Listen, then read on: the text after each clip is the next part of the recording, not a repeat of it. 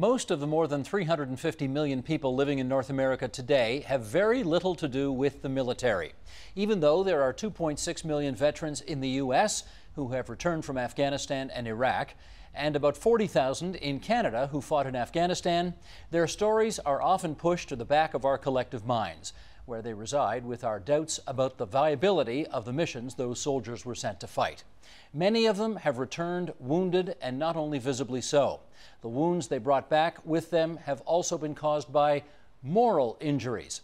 Nancy Sherman has written a book about this phenomenon. It's called Afterwar: Healing the Moral Wounds of Our Soldiers. And she joins us now on the line from Washington, D.C. Professor Sherman, I do want to start with that notion of moral wounds. We certainly understand physical wounds. We understand even mental or psychological wounds. You're talking about moral wounds. What's the difference? So moral wounds is a part of psychological injury, and it's the anguish that folks, it doesn't have to be soldiers, but those are the ones we're focusing on here, suffer as a result of transgressions that they may have incurred or may have been done to them, or where they're close-up witnesses. And or it can be falling short of ideals. Again, they as agents or victims or others that they're really close to. And it's expressed in ordinary emotions we know very well, like resentment, guilt, shame. And I think the major difference that we need to focus on is that post-traumatic stress disorder, the major psychological injury associated with war, often is narrowly focused on fear, life threat, and getting disabled by being subjected all the time to life threat. Psychological injuries are broader, and they include a sense of just having your morality and moral bearing kind of shattered. Can you just amplify on that a bit and help us with the connection, if there is one, between moral wounds and PTSD? How do you see it? Sure. So PTSD, maybe in the minds of many, includes moral injuries, but narrowly in terms of a diagnosis, it's often been restricted to being injured really by constant pervasive threat. Soldiers, especially in these current wars, are under a lot of threat. Moral injury factors on the kinds of ideas: was I a good enough soldier? Did I let down my troops? Was the war I'm fighting just? Was that collateral incident where I killed a child or an innocent, which may have been legally permissible, still yet feels morally permissible? So it's navigating the murky moral morass, and war has no shortage of that kind of moral complexity and quandary. We are going to sprinkle in throughout our conversation here this evening some examples of videos of what you're talking about, and I'd like to play the first one right now. This is a Lieutenant, as we say in Canada, Lieutenant Dan Brzezinski. Your book, Afterwar, is replete with stories of people who have come home with moral wounds, and this clip will demonstrate the kind of profound feelings of guilt and loss that he experienced as a result of his time in the military. Let's play this clip and then we'll chat again. Roll tape, please. This weekend is about my forward observer, Jonathan Yanni. 20-year-old Jonathan Yanni of Litchfield, Minnesota. As my forward observer, I trusted Yanni to talk to the helicopters that made gun runs danger close to my platoon when we were in contact with the enemy. I trusted Yanni to talk to the artillery that shot rounds over our heads and into the enemy's positions. And in return, Yanni trusted me to make the decisions that would control his life in a combat zone. And so on August 18th, 2009, 7 or 8 hours before I stepped on the explosive that took my legs, 3rd Platoon of my battalion's Alpha Company was ambushed. I took Yanni's and the rest of my platoon's trust, and I led my men away from town and into a pomegranate orchard. I sent a squad across a small footbridge, waited for them to get into position, and then I moved across the bridge with my radio man walking right next to me, and Yanni walking, as every good infantryman knows to do, 3 to 5 meters behind me. Close enough to get to me should I need him to call in support, but far enough away to not take out another soldier should an explosion occur under or near Yanni. And that's where Yanni was, 3 to 5 meters behind me, when he stepped on the trigger of an improvised explosive device. Within 1/100th of a second, the front half of my platoon was thrown face down into the Afghan dirt, and Yanni and his trust were taken away forever. Professor Sherman, what you clearly can see and hear in that is a man who is deeply conflicted and struggling with his role in the death of his friend and colleague. What you couldn't see so much in that picture was that he lost both his legs and he has a reconstructed left arm. Is it enough to just say to a man like that, look, you shouldn't be feeling any moral wounds at all. You did your best. You paid a high price. That's life. Well, I think that kind of response is really deleterious, and it is exactly not the response you want. Soldiers like Dan Brzezinski, whom I know very well, now retired from the military and doing remarkably well, is a good soldier in part because he feels the anguish of losing his buddy Danny. And in his own case, reckoning with that in a way that's, in a way that's not necessarily destructive but constructive has been very, very helpful. He lost half of his body. Yet he's a soldier of hope in a certain way. So Dan's an interesting case. He, in that clip, clearly feels the devastation of loss. In fact, he lost his bottom half by retrieving the body parts of his observer. Would it be fair to say that his sense of moral wound or guilt would be even more profound had he not sustained injuries himself?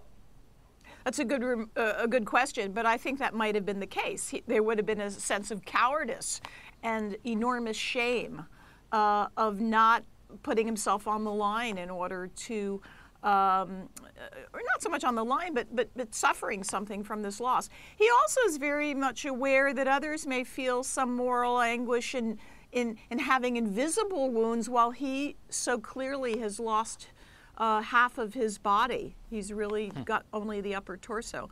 And yet he has a remarkable disposition. He's an individual who has struggled with moral and physical wounds and has come out strong.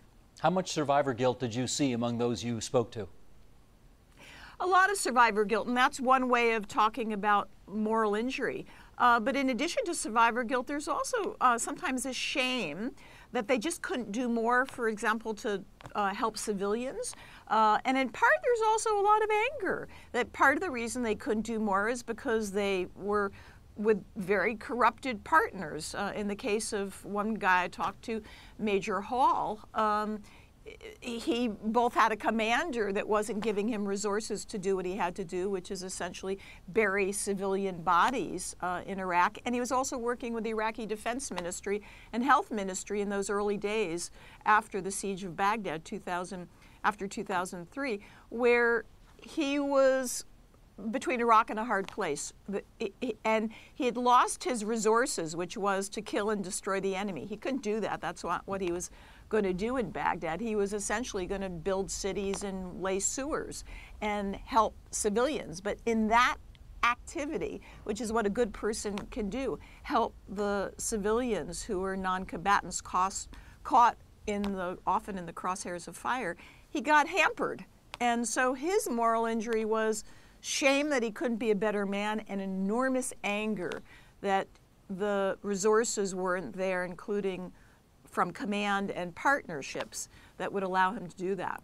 Well, let's compare and contrast for a second then, because I know you thought that Brzezinski was a resilient guy with a good temperament, and he is dealing with his moral wounds in the best way he can.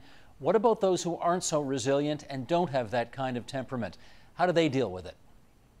Well, that's a great question. The best, well, a number of ways. One is that it really needs to be recognized that even if crippling fear and hypervigilance and sort of flashbacks are the presenting symptoms, there may also be a sense of, as we were speaking, guilt and shame. And that may come out later, only when someone has kind of stabilized a little bit. In my experience, the critical aspect is having someone who really is empathetic and compassionate, a kind of angel at home. Not everyone has those kinds of relationships, be they marital or parental. Dan was surrounded also by remarkable set of parents and a girlfriend at the time. But others really need kind of almost an angel. And in addition, there has to be institutional resources that understand that moral injury is a kind of psychological injury, often that emerges slowly and has to do with the enormous sense of accountability soldiers have. And I think it's a huge issue for civilians. We need to do more than just say thank you for your service. We need to recognize that the conversations are going to be hard and slow and deep, and we need to find ways that we can engage that aren't shallow or hollow. This may go without saying, but let's just nail it down just in case. I presume this is something that they feel internally. There aren't people on the outside who are going to them and saying, shame on you for what you did during the war. Is that right? I think that's right, but I think there's also a sense, you're right, in that shaming often is highly self-imposed. But to some degree, I think that there's a culture in the military, too, that you should be all and do all. And also at places like West Point, the Naval Academy where I taught, there's a sense that officers are always held up to the highest standards. We see this in Greek tragedy as well. You know, the sense of honor and the sense of being able to be perfect almost in a really highly imperfect environment where there's only one wrong and another wrong plays on soldiers. So I think you have to realize that shame there's a kind of setup for feeling shame in these difficult moral situations, and also because of the culture, the ethos of the military that combines high ideals with sometimes a zero defect policy. Don't make mistakes because you're always dealing with lives and lives on the line. So yeah, people may not be going shame, shame, shame on you, but there's a lot of conditions in place for internalization of shame. To that end, I want to read a brief excerpt from your book, Afterwar. Here goes. For the individual soldier, acknowledging moral injury often requires coming to feel the fine grain of the emotions and conceptualizing the moral implications for honor and dignity. It is not easy for those committed to lives of action and combat readiness to explore the interior of the self. It can feel narcissistic, indulgent, a way of dodging real work, a kind of malingering. How do we get them not to feel that way about this and to, you know, for lack of a better word, to indulge in the important self-analysis that will help them be happier and deal with their moral wounds? Well, I think one of the big messages has to come from commanders. Those who have power over young folks or subordinates have to realize that they need to refer people to help, or at least have very open conversations. We're dealing with a predominantly male culture, and women also who often want to outbro the bros in order to be tough and not carry a kind of perceived weakness. And so there has to be leading from command. That's the first thing. I think the second thing is that there also has to be a recognition, which many of us in the public just may take for granted. Well, of course these are hard situations, but for soldiers who always have to be there for someone else and cover each other's back, there has to be more recognition that you can only do so much, and that your agency gets crimped by moral luck. So some of it is kind of slow deliberation. Those of us in the classroom have an enormous privilege, and I guess obligation as well, to be able to talk about these issues over 13 weeks when it is our subject, and open up the conversation for people that might withdraw and not want to talk about their personal issues before others. Let's talk about some of the ramifications of these moral wounds, and that is, if you go back many decades, once upon a time, let's say, the suicide rate among members of the military was lower than the general population. Ever since, I think, about 2004, with Operation Iraqi Freedom, George W. Bush's incursion into Iraq, That's changed. The numbers have gone way up among military personnel. In your view, how much of that has to do with the moral wounds soldiers come home with? I think a lot does. I think the complication is certainly the moral wounds, but I wouldn't want to isolate. I think we're dealing with a panoply of factors. Another is you've got a lot of folks going to war who are young. These are young minds. They're young morally and emotionally. They often don't have the most stable home situations. It's not all of them, but and some are married or attached, where these are fragile attachments and not always the most supportive in complicated situations. So you've got a lot going on. The numbers also tend to misrepresent because the veteran population is huge. My dad died at 89, a veteran. When they're doing the trackings of these suicide rates, they're talking about all veterans, so from this war as well as those, in my dad's case, World War II. So let's just understand that for a second. I don't know how your father died. I presume it was not a suicide.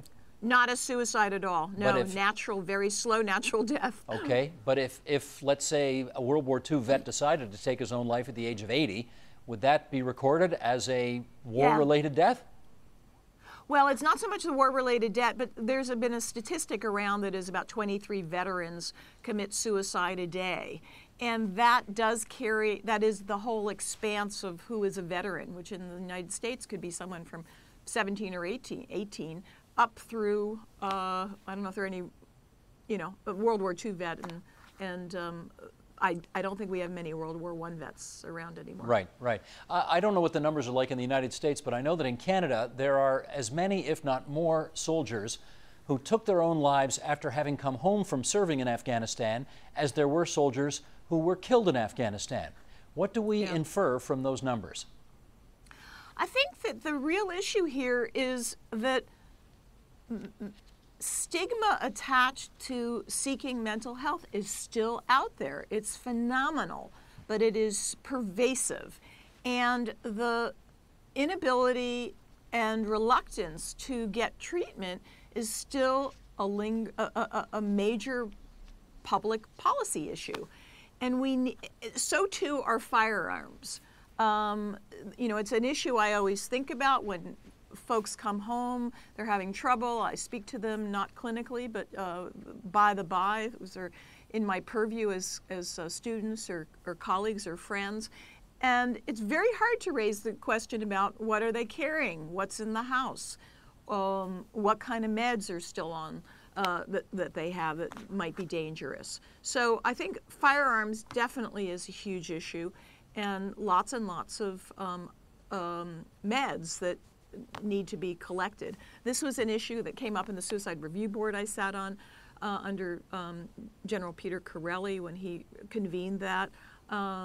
It's very hard to monitor. We're now, looking carefully at biomarkers, whether we can get these or not, but it's an issue to see where the predictive factors are. And I know that there's big data coming into this. It won't solve all problems, but it would be very good to see collections of predictive factors that allow us to monitor individuals better. I mentioned earlier we're going to sprinkle our conversation with some video clips of some of the people that you know about. Let's take a look at another. Here's Captain Josh Mantz. Roll the clip, please. My name is Captain Joshua Mantz, and I've been in the military for 5 years. I was deployed to Iraq from October of 2006 to January of 2008. It was the most pivotal time in the Iraq War. It's when we made a cognizant shift from high-intensity operations to counterinsurgency operations. Our responsibility was to win the hearts and minds of the local population. Josh was injured in Sadr City. He and his platoon sergeant were standing side by side, and a bullet ricocheted through that staff sergeant and into Josh Mantz's leg. And so that's really the core of what happened in that incident, where one soldier was lost, but Josh was able to survive. Because the bullet hit me, I had the luxury of getting medevaced all the way back to Walter Reed Army Medical Center. Every single step of that medevac process, from my 19-year-old medic on the ground to the brigade surgeon who continued to work on me for 15 straight minutes after I was flatlined. And it goes on. The point that I'm getting at here is our physically wounded soldiers have streamlined access to the best medical care in the world. And because of that, when I was at Walter Reed, I had clinical psychologists walking into my room about every 4 hours, simply trying to get me to talk about what happened. And they try to pull a little bit more out of me each day. And what that did, it was preventative medicine. It's a basic principle of psychology. The earlier and more often you talk about a traumatic experience, the faster you will recover from it. Professor Sherman, how does Josh's case fit in with the theme of your book, in your view? Well, Josh is remarkable. He said to me straight up when I first met him, what hurt me most was moral injury and not some of the other traumas and traumatic stressors he faced. He survived because the medic chose him because he had a viable wound, and his sergeant Harper died when that same bullet went through his aorta, but I think in Josh's case it was a femoral wound through his thigh. And Josh not only survived, he went on to be a kind of poster boy resilience speaker for the Department of Defense. What's fascinating about Josh is somewhere in the middle of that, he himself had his personal breakdown.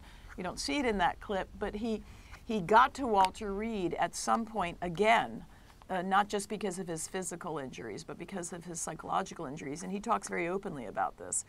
And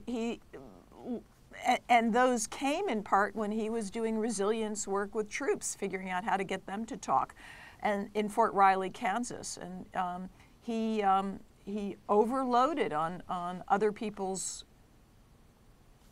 anguish and his own that hadn't been really resolved. And were it not for his initial openness to talking to psychologists and then himself started practicing psychology with troops, I don't think he'd be here today. He flirted with suicide. He did. How is it that he ultimately didn't take that decision? Well, one of his buddies, who was features in the book, also Major Jeff Hall, got a phone call from Josh and had him speak to someone, and that individual at Walter Reed was remarkable in his stabilizing. It was a long personal conversation, and he's, he was open to it, ready, but he had to hit the bottom before he reached out. He had to hit the bottom before he reached out. And I have to say one more thing about Josh.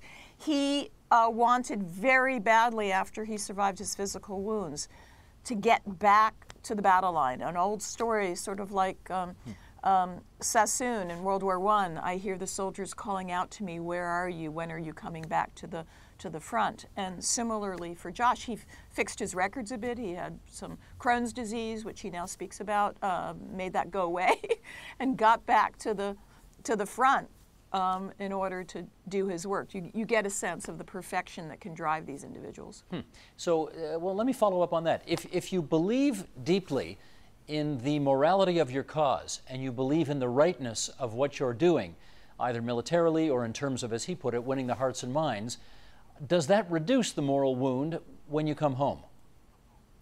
Well, Josh is an interesting case because he's a kid who studied counterinsurgency when he was in high school, very interested, studied Arabic and counterinsurgency at West Point, and is one of the few individuals that I know really believes in it deeply.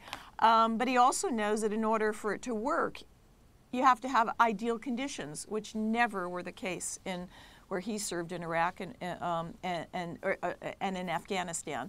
And he knew that he was dealing with a very, very stressed population, a population that has PTSD. And he had to often have conversations with his troops about the plausibility of counterinsurgency, even though he had his own doubts. So I'm sure that played into the sense of futility that he came home with. It wasn't just survivor guilt, but the very, very fraught circumstances of counterinsurgency play on your moral sense of purpose and commitment. And if you, for example, were to as a soldier, kill somebody who is innocent. You know, barged into a home, you thought you were looking for a terrorist, and said you saw some, you saw a mother with her kid, and for whatever reason took their lives. Does that moral wound stay with you forever, or can you get over it? I think for many it stays with you. It's hard to give a general prescription for, there's no universal soldier.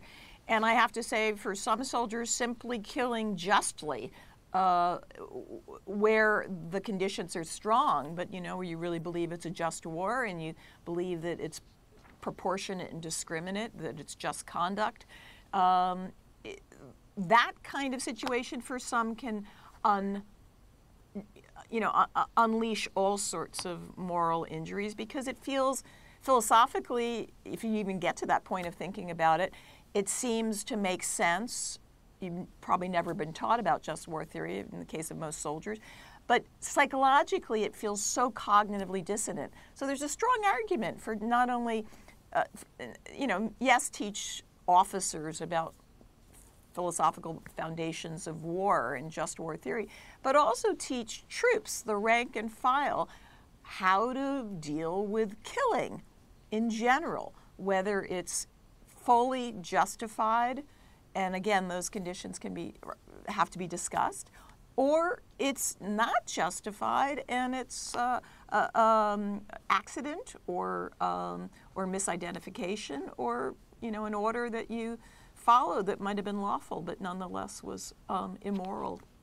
In our last few minutes here, I want to play one more clip. I gather that when soldiers are off to get therapy, they call it going to see the wizard. And yes. We're going to play a little. We're going to play a clip here of a new kind of therapy. It was developed by DARPA, the Defense Advanced Research Projects Agency. Let's play that clip and then we'll come back and chat. Roll it, please. Hi there. The name's William Ford, but you can call me Bill. Welcome to SimCoach. Hi, Bill. So what's SimCoach? SimCoach is a safe place for warfighters and their families to talk about the things that are on their minds. So, who are you? I'm a virtual human, which means that I'm based on the real experiences and personalities of actual warfighters and their families. Anyway, I'm here to listen, and I'm here to help. Anything you want to talk about? Talk to you? How do I do that? Well, you're doing it right now. Just type in regular English. Anything troubling you? If there is, why would I want to talk to you about it? Well, here, I'll tell you what. I made a video that tells you a little bit more. I'm going to pop it up over here on the right. Not all the wounds of war are physical. When you don't dress a wound, it gets worse, doesn't it? SimCoach is here to talk about the issues weighing on your mind without worrying about anyone finding out about it. Do you think SimCoach can actually work better than talking to a real person? Better, I'm not sure. For some people, it's a gateway. It keeps things private and familiar, given a lot of people spend a lot of time when they come home staring at a boob tube or playing video games and essentially engaging in virtual reality of all sorts. So it can be a lifesaver. It may get you beyond or into the door, so to speak, transition you through screening to find resources, to be able to, once you practice a bit, to be able to open up to others, and the like. There are other kinds of virtual reality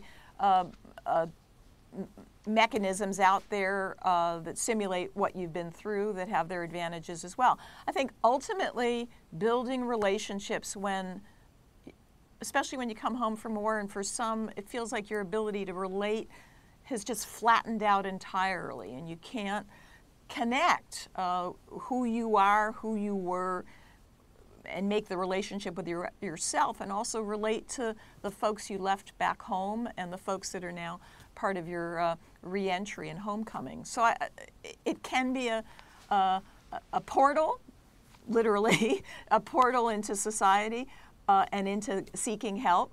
It's likely not the last point. And in our last minute here, I do want to ask you about those who come home morally wounded and what they think about the fact that despite their efforts, Iraq is a mess, Afghanistan is fill in the blank, fragile, also a mess, challenging, difficult, whatever. What do they think about that? This has to play on their sense of purpose and moral purpose and loss. Many that I know that served in Iraq, for example, Fallujah, Mosul, places dominated by ISIS right now and the ISIS threat, are absolutely morally bothered by it. Those in high places who are officers who consult with the state are amongst the most conservative now, or dovish, in terms of no more troops aren't the answer. They know, the military folks at the highest levels know the complexities of war, and that it's not going to be an easy solution. And they know it also deeply psychologically. They've faced a lot of losses. They worry that they might have been futile, and they're retelling their own stories about what it was for and what it was, how worthwhile it was. The name of the book is Afterwar, Healing the Moral Wounds of Our Soldiers. Philosophy professor at Georgetown University, Nancy Sherman, has been our guest. We're so grateful you came on TVO with us tonight. Thanks so much. Thank you very much, Steve. Help TVO create a better world through the power of learning. Visit supporttvo.org and make a tax-deductible donation today.